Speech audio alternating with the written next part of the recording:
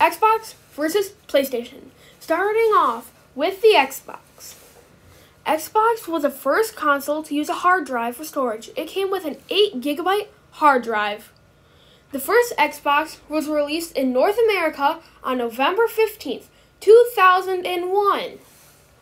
The second Xbox, the Xbox 360, was released 4 years later in 2005. Original Xbox controllers designed by Microsoft co-founder Bill Gates. When it launched in 2001, the original price tag for the Xbox was $299 US. Pretty pricey considering today you can get an Xbox for just $249. Xbox One runs on at least 300,000 servers. Xbox is a pretty popular video game console worldwide.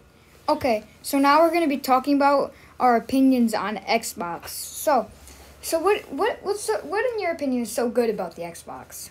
Well, what I like about the Xbox is the charging cables. What I like about it is that you have a charger box that you can set your controllers with the battery in them straight on the charger.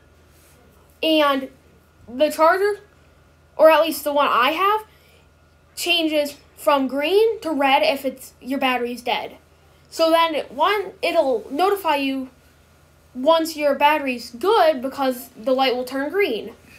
And also, what I noticed on the PlayStation is that you have to have an annoying cord plugged straight into the PlayStation. But on the Xbox, you can just go grab some batteries and throw them in. Yeah, but I get why you would have to grab some batteries and throw in, and I get why that sounds cool. But the good thing about the PlayStation cord is that you don't always have to plug it in. You can have it just laying by you. So you could, if your controller says low battery, you can quickly pick it up and pull it in and put it in. But with the Xbox, if your controller dies, you can't hide around or anything. So you would have to go run out into your kitchen or something, or wherever you have your batteries, grab 2 of them and throw them in there, and by the time you probably put them in there, you'd probably be dead. Well, I mean, no, but yes. I keep all my batteries right next to my Xbox. And so when my controller dies, I take off the cover, I pull out the batteries. Yeah, but here's the thing. You have to take off a cover. The PlayStation, you can just grab a cord, throw it in. Yeah, except I just have to take out the battery, throw it on the charger, take out the 2 AA batteries, throw them in. What do you do when you don't have batteries? You just chuck that controller across the room and just grab a different one? I mean, I grab it and I set it off to the side and then I just grab another controller. Okay. But with PlayStation, I have 2 controllers, but my second one, it's modded out, so it has paddles and it has customizable triggers and everything. So when you try and use the normal PlayStation controller without the paddles and stuff, your fingers, it will slip and your fingers go and you try and jump, or if whatever you have your paddle set to, you'll go to jump, but it doesn't do it because there's no paddles. You have to actually use the buttons on the side. Yeah. But the good thing with the actual PlayStation controller, that's modded out, and it's also built for the PlayStation. Okay. So since it's built for the PlayStation, you can easily pair it to it. Okay, so I have a question. What is your favorite part about the Xbox? My favorite part about the Xbox, I don't have much, but I have about 2. So I would say that about probably, I would say the sleek design of it, how it's black, so it's it kind of just fits. It's square and it's black, so it kind of fits into different spaces. So, and it also looks like it's not really there. And also when it's not on, when it's not on, it kind of camouflages it so you can't see it. But with the PlayStation, I like how it has the modern looking thing with the sharp edges and the white and black. Yeah, I do like that. Except for the Xbox, I think it's pretty cool because the Xbox, I mean, it can be big, but actually, the Xbox mini fridge is what I like to call it. Really, the Xbox mini fridge, to me, it doesn't seem as big as the PlayStation 5. Now, I don't own a PlayStation 5, but I have some friends that do, and when I look at it, their PlayStation 5 takes up a lot of room, where an Xbox, you can just tuck it in a corner. I will tell you one thing that I don't normally tell a lot of people. It's one flaw with the PlayStation 5. What? The one flaw is if you have it vertical, like up and down, it can actually drag down the thermal paste because of the gravity. But that also happens with the Xbox. But here the thing is, I don't know if you do or not, but you don't have the option to turn your Xbox to the side. The PlayStation 5 does. Oh, I do. Okay. No, on my shelf, I have a shelf where my Xbox used to go. I had an Xbox Series, I had an Xbox Series X? No, I had an Xbox One S, and it sat on that shelf.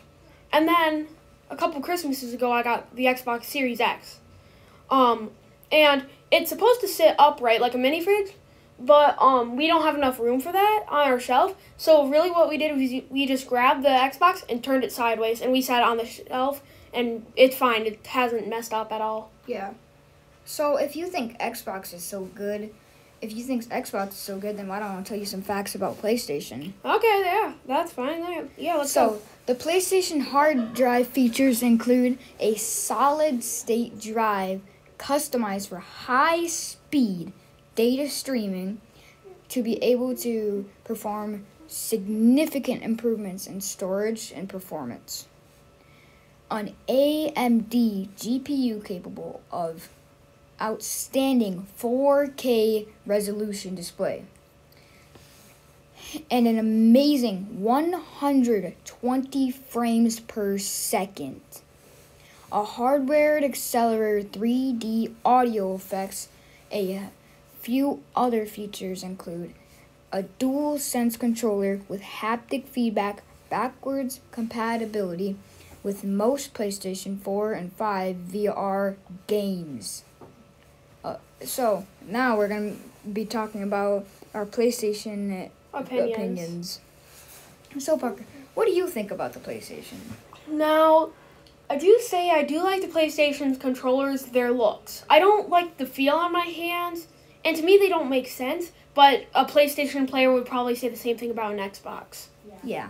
So I would say that the Xbox controller, it looks cool, but I just don't like the thumbstick placements because it feels like I have to have my thumbs like this and it hurts my thumbs. Same with the Nintendo Switch though. Yeah. Now, I do like the Xbox because of the thumb placements, but that's just my opinion. I don't know about everyone. So, yeah. So, what I like about the PlayStation is that you have, like I stated, you have you have headphones for the PlayStation. They have 3D audio, so like if someone's above you, can hear that audio like from where it is, so it'll cut out some parts of the speaker to put it in the back, or like so you have like that 3D space, so it kind of feels like you're in the thing. And also, Xbox games, I just learned this, but they're also on the Oculus now. Yeah. But the PlayStation has a built VR for it that you have crazy things. Like the PlayStation VR 2, you have actual fans on the headset so that when wind blows by, you can feel that on your face. And like if it gets hot, the headset has like little heat pads around you, so you can like feel if that gets hot. And the graphics are just crazy. It's amazing graphics on a VR headset, and they have hand tracking, so like it can track your hands. So like if you set down the controllers, you can move around your hands. But like the controllers are super responsive, and unlike like any other VR headset, you can let go of the controllers without them dropping because they have rings around your hands, and the controls are super nice. Yeah. But also, it's like if you wanted to like say take your Xbox controller, if you want to take your PlayStation controller, hook it up to your phone, you can. I know you can do that with the Xbox controller, but I feel like it just doesn't disconnect as much as the Xbox does. Because whenever I would hook up an Xbox controller to my phone, it like almost immediately disconnected. Mm. Yeah. So I've heard that the Oculus has actually added a Xbox app where you can actually play Xbox games on your PlayStation. Yeah, you can, except they're still working it out, so it's not very good. Yeah. But it's still something. Yeah. So what I liked about me personally, I've never played the PlayStation VR, but I've heard so many good reviews about it. I saw so many good reviews about it. And like I just feel like the PlayStation 5 is built so well. Yeah, so do you know the price of a PlayStation? $500. Wow. Because the Xbox Series X cost only $249. Yeah, but listen to this. The PlayStation 5 is newer, it has better resolution, better graphics, and better servers. True. Yes, that is true. But also, apparently, I saw this YouTube video on Xbox. Apparently, they did make, it came out with a new controller, pretty recently that had it. You could you could take it off the controller slot, and it's made by Xbox, so you can it's like a little controller thing. It's kind of like the Nintendo Switch, but it has a controller handles, and then you can also take it out and attach it to a stand from your phone that it comes with, and you can play it on your phone with this. Oh, that's cool. Yeah. So I thought that was pretty cool. But now I think we should talk about our favorite video games and exclusives from it. Oh yeah. From the PlayStation 5 and Xbox. Oh yeah. So, I like Farming Sim 22 on the Xbox. I don't know what that is. I've never seen that before. You're gonna have to tell me about it. So, Farming Sim 22 is a game where you're a farmer. I know it doesn't sound the most fun. Yeah. But it has an in-game mod hub where you can download Farmalls, John Deere's, Model A's. So it's a lot of fun. Yeah. What I thought about the Xbox was that they have way too many game passes. It's crazy. But don't they own rights to Halo? I don't know about that. Yeah, they do, because they bought rights to Halo. That's why they have it on it. So with the PlayStation though, and I'm going to be talking about the PlayStation VR real quick. You have although the games are $60 each, which is kind of expensive, but they're meant for the VR, and it's crazy freaking games. Horizon 4, it's a VR game. You have it's like a robotic wilderness game almost. So you have these robotic dinosaurs, and you're trying to escape the island, or I'm pretty sure. So it's so cool. The controller has very realistic vibrations. So if you're picking up a mountain like this, then it's vibrating every single time you hit it, and you have to actually and basically it's you have to actually pull up to with a lot more strength. You have to actually pull up to be able to do it, because the controller is a little bit heavy on purpose to make it feel more real, so you're actually holding something. Okay, yeah, I think that's pretty cool. So, yeah, the Xbox is, so I have a lot of Xbox games. I play Forza. Now actually, I don't play Forza 4 or 5. I play the actual Xbox One disc Forza. I just love it a lot more. I don't know what a lot of games on the Xbox are. All I know is that I wish that they had Halo Infinite on PlayStation, because that's my favorite game. I love that game. Because when I rent a Rise, that's the only game I would play. It's so fun.